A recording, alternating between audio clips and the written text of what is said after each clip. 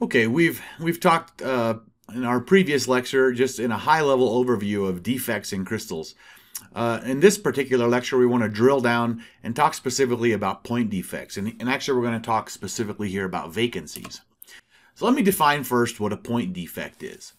All a point defect is an irregularity in one or two atoms in the crystal structure. Now, there's three primary types of point defects. The first are called vacancies, and we'll talk about what that is. But you can see it's just an atom that's missing from its spot.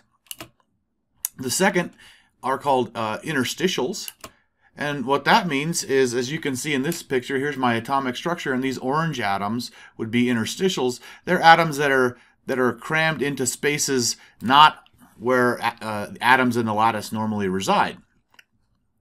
And the final category of point defects are called substitutionals. And substitutionals is where an atom replaces another atom in the crystal structure. So you get something that looks like this. So these are actually very common, and in fact in metals that's how we get alloys. Okay, so we're going to not talk about interstitials and substitutionals in this lecture. We'll save that for the next lecture. We're going to focus on vacancies, and then some of the concepts that we cover here we can apply to those other point defects. Okay, so what is a vacancy? It's a missing atom in a crystal structure. And so here's the blow up of that picture I showed you. So what we did was we took an atom out, plop, and we removed it. But we didn't just pull it out of the system. Presumably we added it somewhere else. So you can imagine in a large system, if we had a bunch of vacancies, maybe we would create a whole other layer of atoms, and so the material would actually grow or appear to grow. And so the other thing that's important to note is that when we have a vacancy, the lattice planes get distorted because the bonding changes, right? So that's going to have an effect on our energy, right? So we know that if our atoms are not optimally bonded for whatever the structure is, that increases the energy, right? So we expect that the energy of the atoms in this neighborhood of the vacancy to be increased, and they are. And so what that means is that vacancies, by adding them, we increase the enthalpy of the system, right? So remember, enthalpy was that delta H term in the Gibbs free energy, right? So here's the enthalpy term, right, which contained all of the bond energy potential information.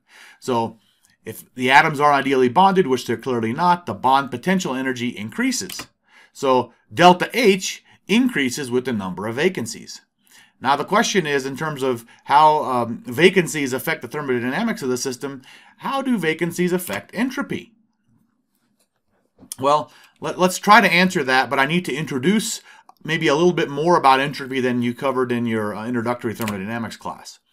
So we're going to talk about configurational entropy. So I know that you've typically learned that entropy is sort of a measure of disorder in the system, but that's not actually true.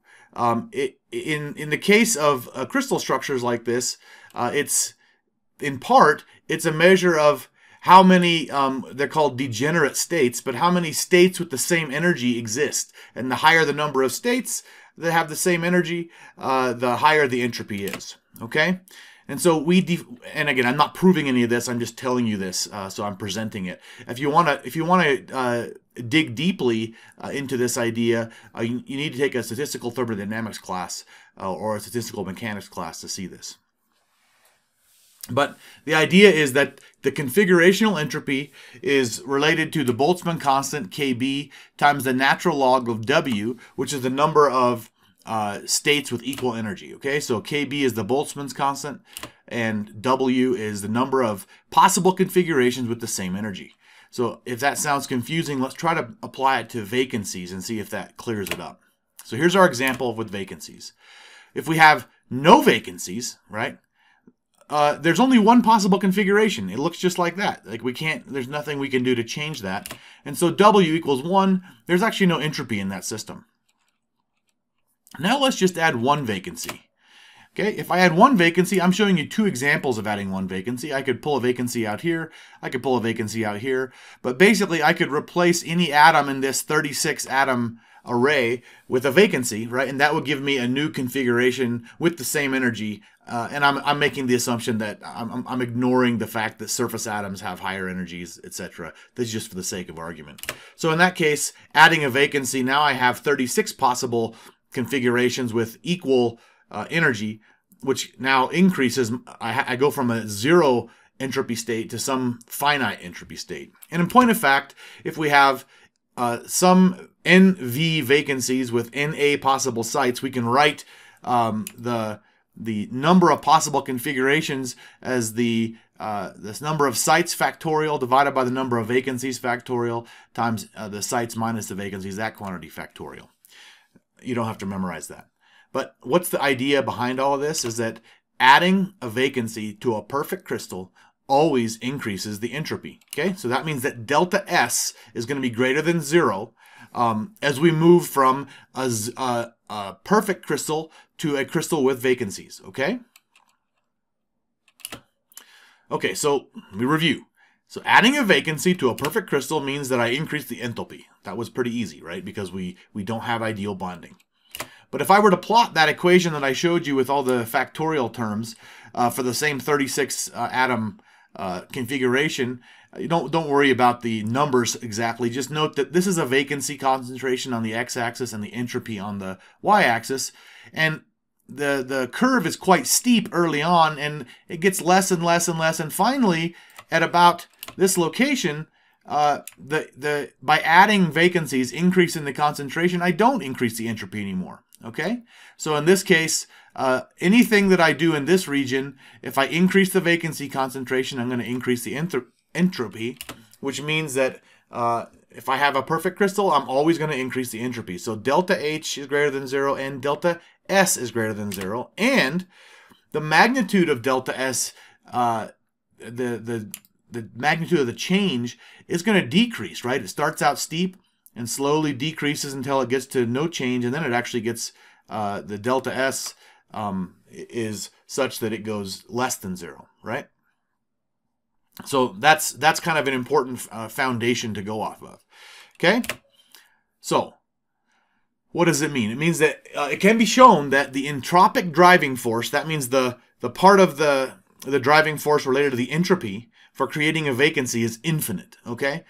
So if we have a perfect crystal and we add one, there's the driving force to bring in a vacancy is effectively infinite. So anytime we add the vacancy, it's going to reduce the Gibbs free energy.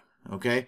So, right, we have this equation for Gibbs free energy, the change in it, and we said that the reaction occurs spontaneously if delta G is less than 0. And what I'm telling you is that anytime we're at a finite temperature, so T is not equal to 0, this delta S term will dominate in the case of a perfect crystal. Okay? What does that mean? That means that vacancies are actually equilibrium defects. So if you have a perfect crystal, it's not actually in equilibrium. It might be in the lowest enthalpy state, but it's not in the lowest. It doesn't have the lowest Gibbs free energy, which is the relevant quantity for defining equilibrium. And so therefore, it's not in equilibrium unless there are vacancies. Okay? So that's kind of a fundamental concept, that vacancies have to be in a material, and they're always in a material. Okay? The corollary to that is that at some concentration, we just showed in the previous slide that the effect of entropy changes as the concentration increases. So at some point, the enthalpic contribution to lowering the Gibbs free energy and the entropic contribution to raising the Gibbs free energy are going to balance out, and we get an equilibrium value. Now I'm giving you this value here, this equation for calculating it. So the vacancy concentration n sub v, little n sub v, is just the number of vacancies, the total number, divided by the total number of sites. And it's equal to this quantity e to the negative q over kt, where this k sub b, that's the Boltzmann constant, and I'm giving you the values for it here in two different units. T is our absolute temperature, and Q is an activation energy. If you remember back to the previous lecture where I showed you that going from state 1 to state 2 required us to overcome an energy barrier, that energy barrier is the activation energy. You can think of it as the energy that we need to form a vacancy. Okay? So And if we look at the equation for Gibbs free energy, it shouldn't surprise us that the equilibrium concentration depends on temperature, because we know that as we increase the temperature, we increase the contribution of the entropy to the equilibrium of the system. Okay? And so that's why we have this temperature dependence in this equation. This equation is going to come about frequently in this class. It's referred to as an Arrhenius form. I'm going to come back to that again, so you don't have to jot that down at this moment. But this form, e to the negative some activation energy over kT, is a critical component to this. Now, let me try to explain this. You don't have to you're going to be tested on this, but I want to explain what this term means. Okay, so the quantity, the exponent e to the negative q sub v over kBt, what that represents is the likelihood that the energy, the random thermal energy at some temperature T will allow you to overcome this activation barrier. So this quantity is actually a probability, is how you should think of it. It's the probability that at any given temperature I'm going to jump over to the new state. Okay? So you might wonder, how do we measure this? So that's what we're going to talk about next. How do we measure the activation energy? Or sometimes you'll have it referred to as the vacancy formation energy. So it can be measured by observing how the equilibrium vacancy changes with temperature. So if we have a curve, this is our equilibrium concentration, and it's going to go up with temperature, right? Why? Because increasing the concentration is going to increase our entropy, and T is going to control how much the entropy contributes to our equilibrium with respect to the Gibbs free energy. So we have this, we measure this quantity, but what we can see from this equation, this is the equation I just showed you last slide, is that if we take the log of both sides, it just becomes a linear equation, right? So we replot it, taking the log of the vacancy concentration and plotting it versus 1 over the temperature, and then we can just read off the slope. K is a constant, and we can compute QV just from the slope, right? That would be the vacancy formation energy. Now, when I'm in person, the question frequently comes up, how do we measure defect concentration? Well, let me give you one more piece of the puzzle that I think you probably intuitively know, but maybe you hadn't thought of specifically, and that's that adding vacancies makes the material expand, right? Let me just throw it out. If I have 100 atoms in a line and I add one vacancy into that line, I'm going to increase the length of that line by 1%, right? Now, usually our vacancy concentrations are less than that, but the idea is that it does make a material expand.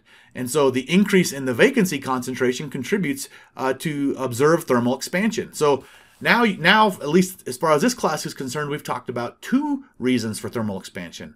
One was the asymmetry in the bond potential, right? That the actual atom distances grow. But also now you know of a second reason that we get thermal expansion, which is the increase in the vacancy concentration. So we can measure the other one via X-ray diffraction. We haven't talked about measuring bond length with X-rays, but we can. So we can measure how the bond length changes, and we can subtract off the thermal expansion contribution from the bond length component, and leaving only the component that's due to the vacancies, and that's how we get this curve of how the vacancies change with temperature. Okay, so that's sort of the thermodynamics of vacancies, but the same ideas with respect to configurational entropy and things like that can also be applied to alloys, both of the interstitial type and the substitutional. So that's going to be the topic of our next lecture.